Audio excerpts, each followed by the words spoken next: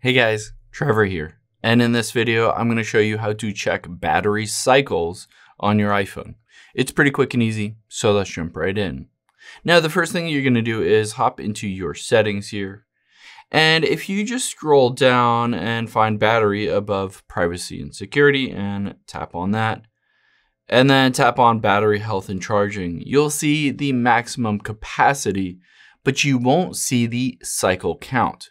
So if you wanted the exact cycle count, which is basically how many times your phone battery has drained down and then been recharged to 100%, you can find that just by hopping out of here, and we're going to open up a web browser. And you're going to type in power util shortcut. So you can see this iTech everything. I'm going to tap on it. And at the very top, we're going to tap on add to shortcuts.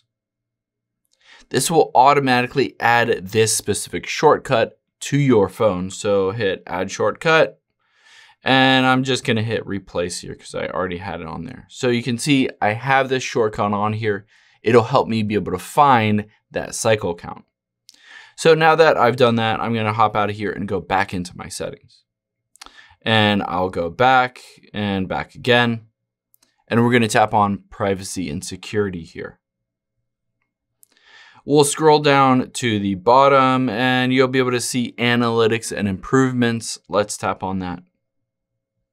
And then at the very top, you can see analytics data. Now you need the share iPhone analytics toggled on so that it tracks and captures all that analytics data. But let's tap on analytics data.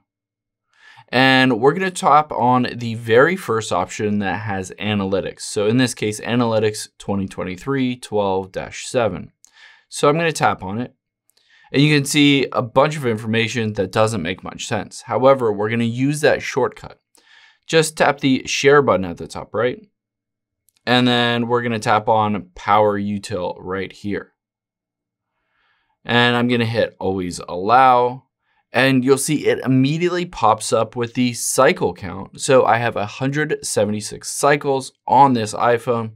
Average temperature, max battery capacity is 100%. And then the power util calculated battery health is 94.4%. And it says this is a measure of your current battery capacity compared to the battery capacity that Apple lists on their website.